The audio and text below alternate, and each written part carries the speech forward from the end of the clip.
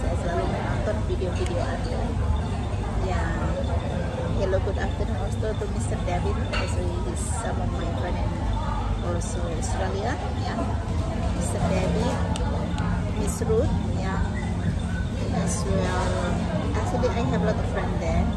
Even the daughter of Miss Rosalie was one of my team there was in Australia, in Sydney.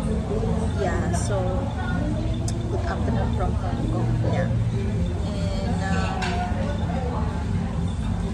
ya, saat ini ya, saya masih menunggu orderan, belum datang guys. Nanti akan saya review bagaimana rasanya cafe latte yang ada di sini. Ya. Jadi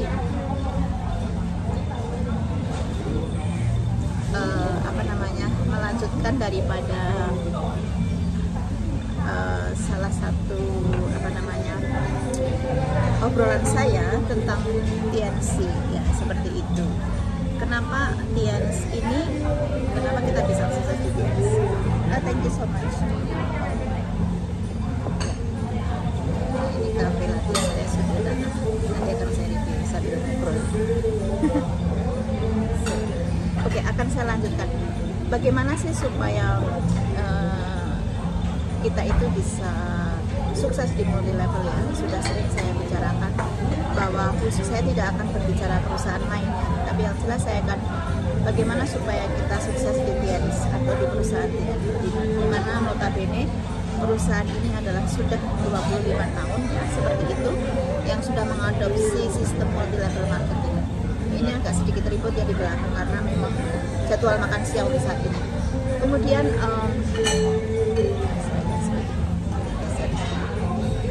supaya tidak terlalu dekat. Jadi bagaimana supaya kita ini sukses di bisnis multi level? Karena apa? Dari berita yang saya baca pagi hari ini, ya, salah satu Menteri Perdagangan Indonesia mengatakan bahwa di kondisi coronavirus, kondisi pandemik, perusahaan yang masih bertahan adalah perusahaan yang mengadopsi multi level marketing. Karena untuk saat ini banyak sekali perusahaan-perusahaan dengan kondisi coronavirus atau pandemik COVID-19 yang sudah hampir 1 tahun ya, kurang lebih seperti itu, hampir ya 1 tahun. So banyak sekali perusahaan-perusahaan besar yang memang menonaktifkan karyawannya. Kemudian saya tidak akan menyebut satu persatu perusahaan itu karena saya pikir teman-teman semua sudah tahu banyak perusahaan yang ibaratnya kondisinya tidak bisa normal ya, karena apa?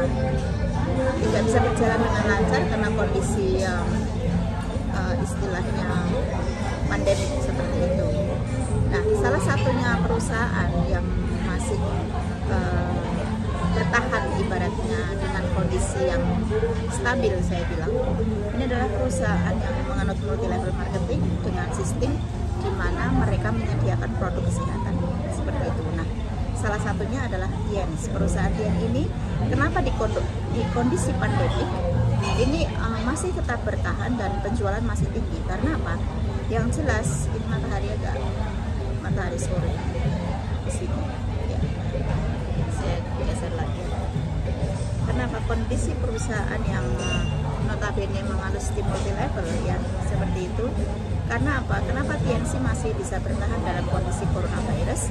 Karena mereka ini mengadopsi di mana produk TNC yang dijual ini adalah produk kesehatan, di mana pada saat kondisi pandemik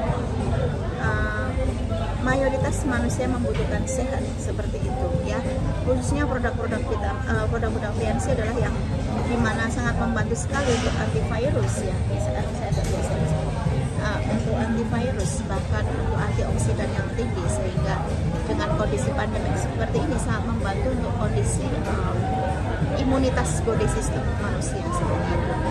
Dan ini sudah terbukti dan sudah banyak kesaksiannya, sehingga banyak itu satu hal dari segi kesehatan manusia untuk segi bisnisnya. Kemudian dari segi yang bisnis yang lain, kenapa TNS masih bertahan? Karena kita mengadopsi multi level marketing, di mana sistem itu adalah kita mengembangkan bisnis jaringan seperti itu, sehingga bisnis ini pun masih dilakukan walaupun kondisi kondisi corona ya, karena apa? Manusia membutuhkan tadi produk kesehatan ya, untuk menjaga imunitas tubuh kita. Oh, thank you very much. Yeah, garlic bread. Oh, this is the garlic bread. Thank you, Miss. I put in the YouTube. Yeah, thank you. Ini adalah garlic bread ya. Nah, terus kemudian saya lanjutkan sebelum saya review makanannya. Selain itu juga cara mudah atau Oke, bicara masalah multi level marketing, tadi saya bilang kenapa perusahaan ini masih bertahan di kondisi pandemi ya, karena tadi saya ulang kembali, produknya sangat luar biasa di masa pandemi, sehingga banyak manusia yang membutuhkan yang produk TNC. Kedua kalinya, bisnis ini bisa dijalankan dengan long distancing relation.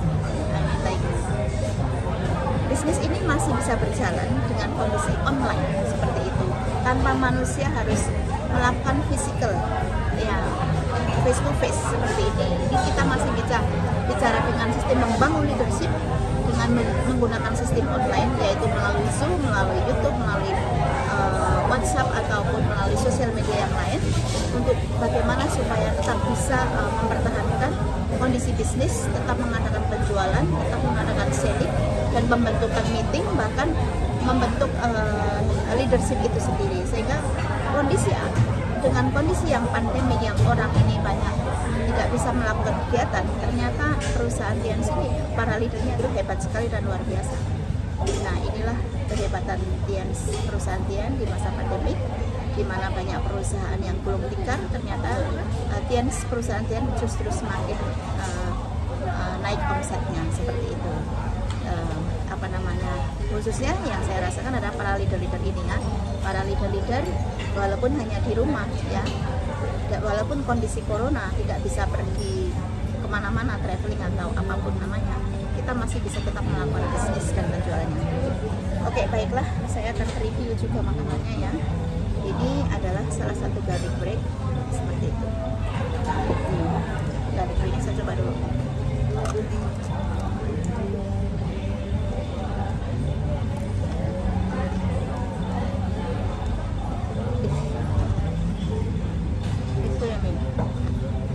Daging saya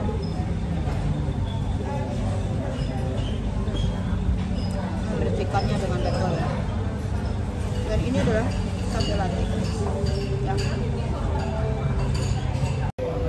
saya review garlic breadnya, ini sate latte. Halo teman-teman semua, ini saya akan review ya, ini kopinya.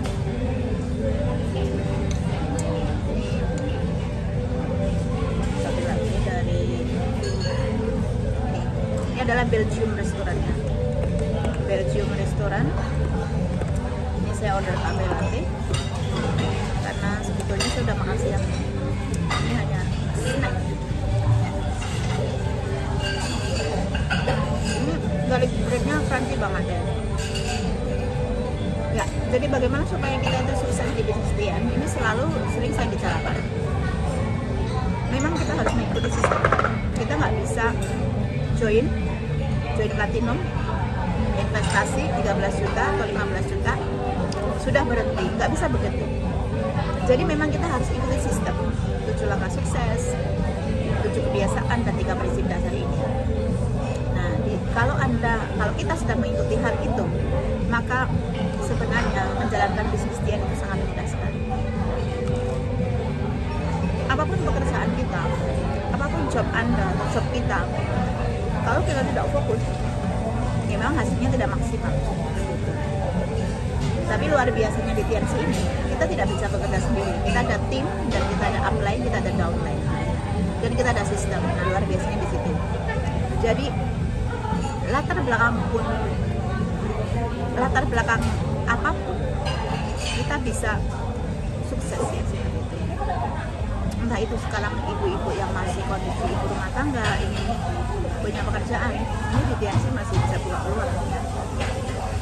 Anak-anak pelajar, mahasiswa yang ingin extra income, ini juga bisa. Banyak yang sudah sukses, pelajar ini bisa